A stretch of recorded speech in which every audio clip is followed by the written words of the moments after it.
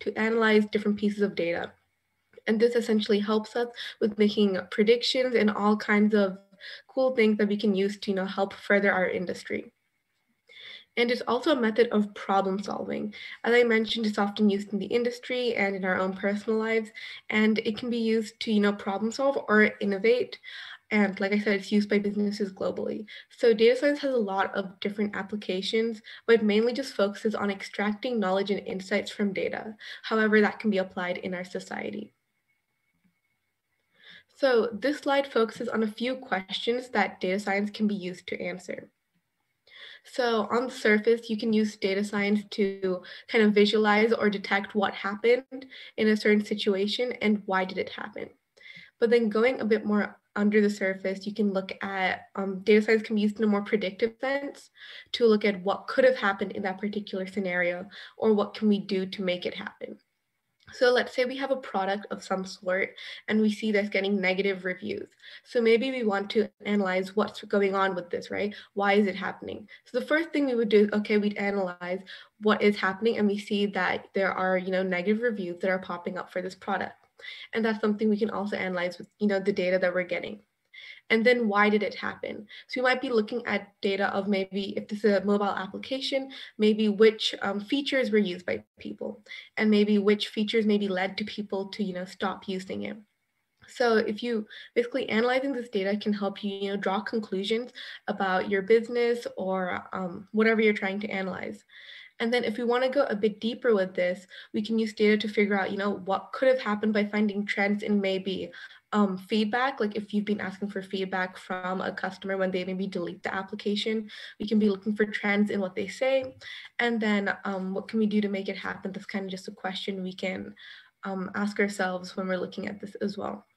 So hopefully that makes a bit more sense with, I guess, how data science can be applied in the real world when you're, using data science to extract any insights or knowledge that you can get and how it's applied to, I guess, industries and any applications you might have.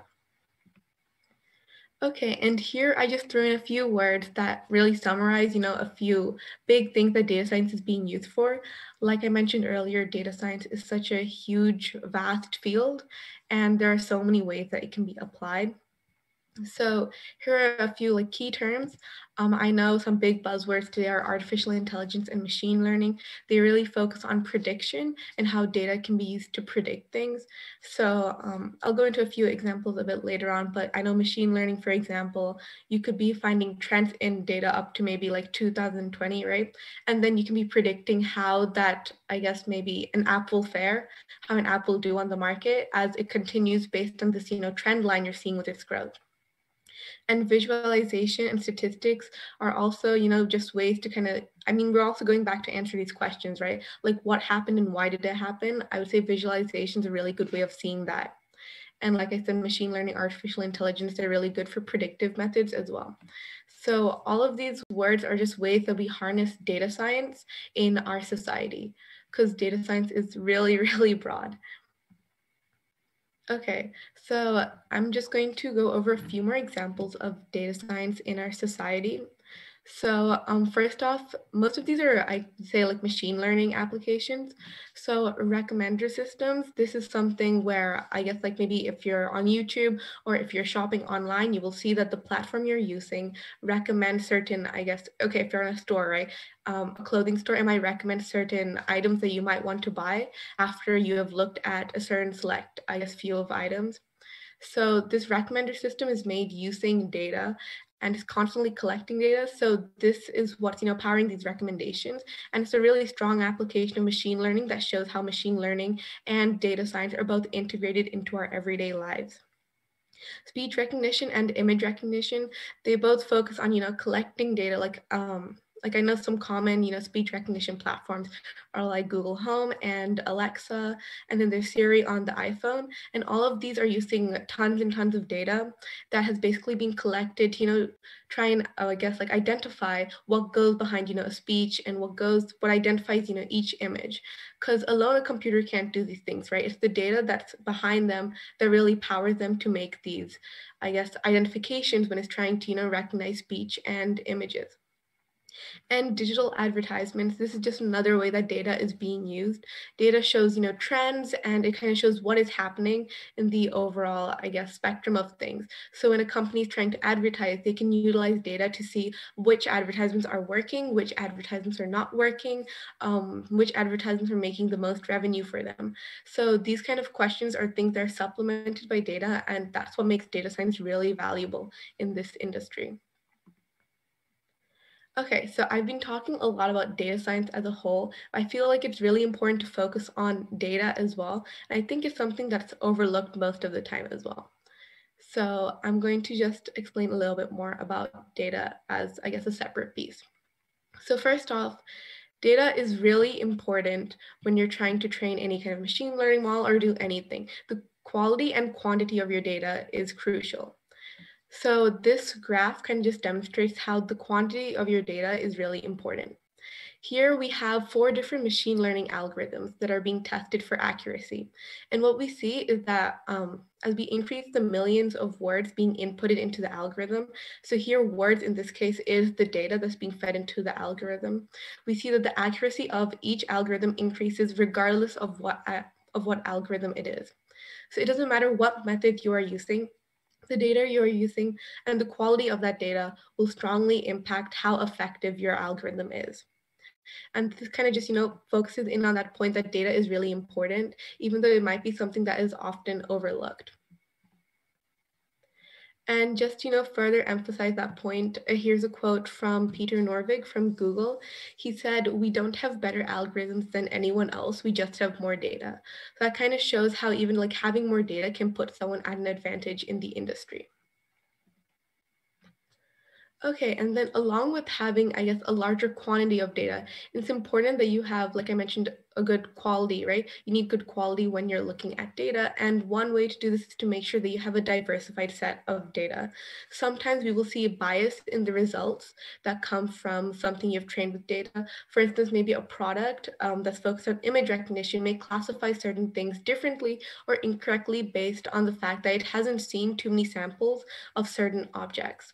So you really need to make sure that the data set that you are feeding into your model or whatever you are, using it for is really diversified and is representative of your audience and whatever you are using it for. And I think that's really important to, recognize, especially when we do see things like, bias in applications and stuff like that. So this really improves functionality and makes sure that we are not, biasing anyone based on like minorities or anything of that sort. Okay. So now I just like to go over a quick little demo. I'm going to warn you guys beforehand, this is not the best demo and there are a few things that could be corrected with this and should be corrected with this. And I'm going to explain them at the end, but if you do, but you can, constantly be trying to recognize this and it would definitely be, it would definitely be good if you can recognize this already since they're really important things to recognize when you're performing any kind of data analysis. So, okay.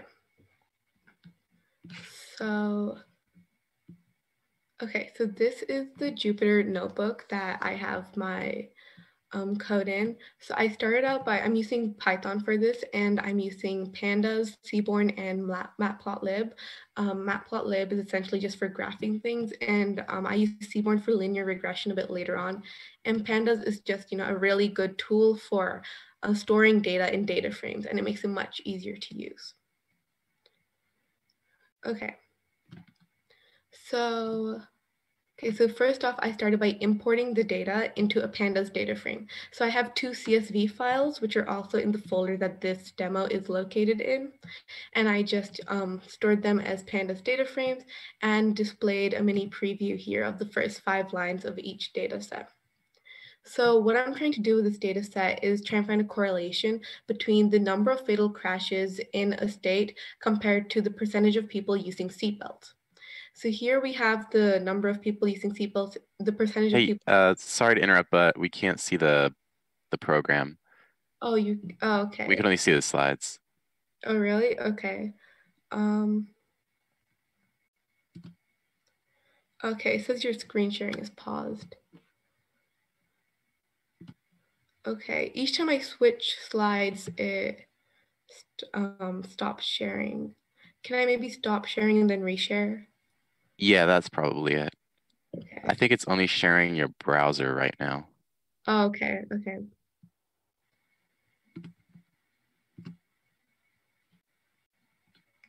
Okay, can you see it? Yes. Okay, awesome. So, okay, I can repeat what I said. So first off, I was just explaining that I'm starting off by importing the libraries that I need. I'm using a Python for this demo, and Pandas essentially allows me to store things in a data frame, which makes it easy to use the data. And Seaborn is what I use to make my prediction a bit later on in the code, and Matplotlib is what I use essentially to plot the data and to graph it, to kind of visualize it. So okay, so here I'm importing the data into a pandas data frame. I have two different data sets here. And what I'm trying to do is, what I'm trying to do is I'm essentially trying to find a correlation between the number of fatal crashes and the percentage of people using seatbelts in that state. So here's a preview of both of the data sets. Okay, and then in this step, what I did is I joined the two data sets together, only joining the parts of the data set that I wanted. Because as you can see here, there were some other pieces of data that I did not need for this particular use case. So I didn't include that. And instead, what I included was the percent of people using seatbelts in 2014, the number of fatal crashes, and the deaths. Okay, and also what I did is I also renamed the 2014 column in the previous data set as percent using SIPO. Okay, and then what I did with this data is I plotted it.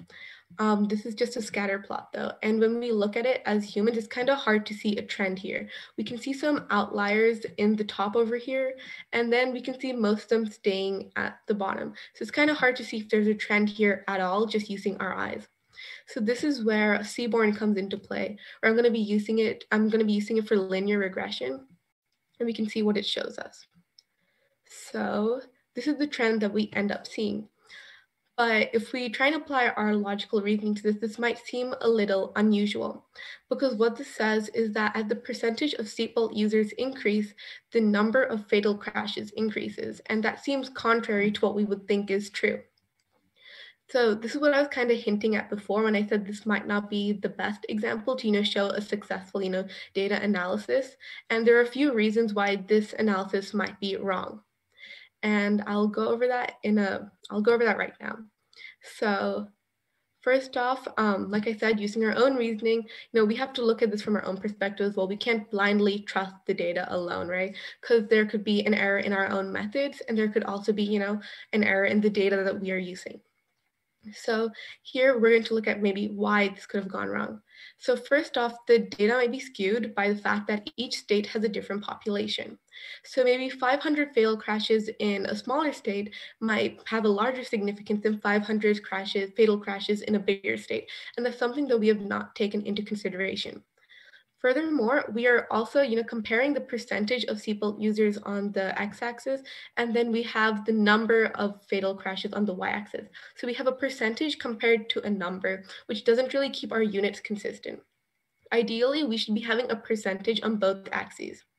So to do this, one thing we would want to do is maybe get more data to make sure that we can calculate a percentage for each state versus just having the number of fatal crashes. And this would allow us to also get better results. Additionally, the data that we collected from the two different data sets, one is from 2014 and one is from 2020. That's another thing that you need to look for when you're trying to collect data. You want to make sure that they're from the same year, because the percentage of people using seatbelts in 2014 has likely changed by the time we got to 2020, because that's a 6-year difference.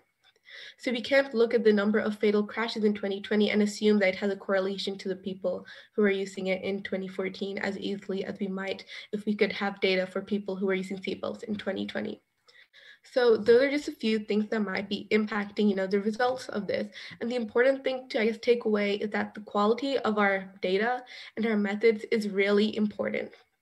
And it's something not to be overlooked. We can, do what we can with the data, but we also have to make sure that we are analyzing our results and making sure they're also reasonable. Because sometimes we will have our own human mistakes when we are trying to apply data analysis that we need to fix.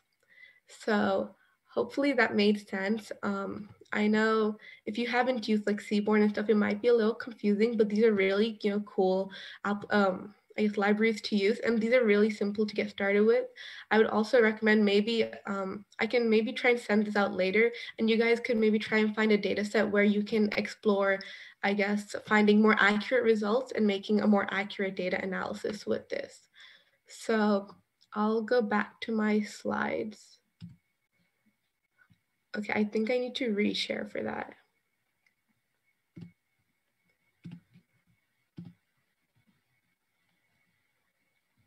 Okay.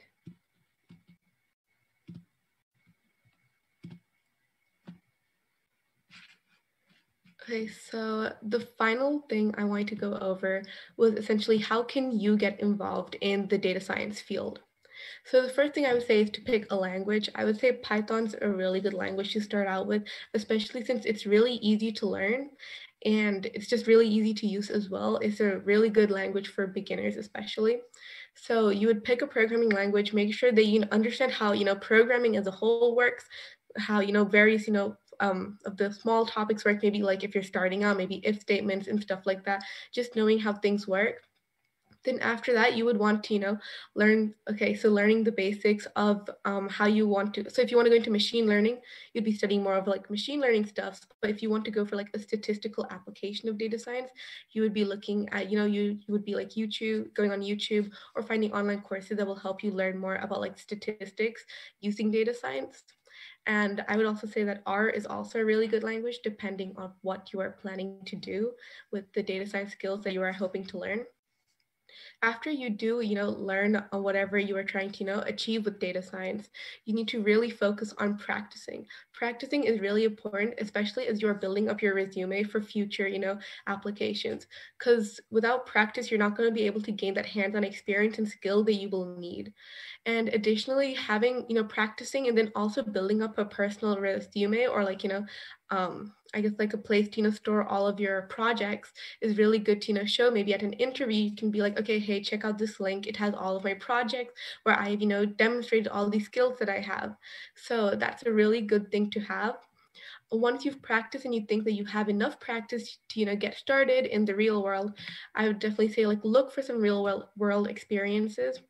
These are really important and they can just, advance that experience that you do have from your, practice projects. And getting real world experience would be like an internship or a job or maybe just, volunteering as well. Any experience really helps you also develop your skills and also grow as a person. So those are all really important when looking to pursue a job in data science. So that is all I have. If you would like to connect with me, here is my LinkedIn and then Instagram.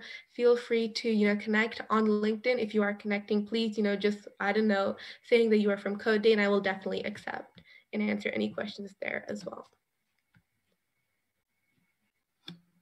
So that is it. Thank you all for coming today.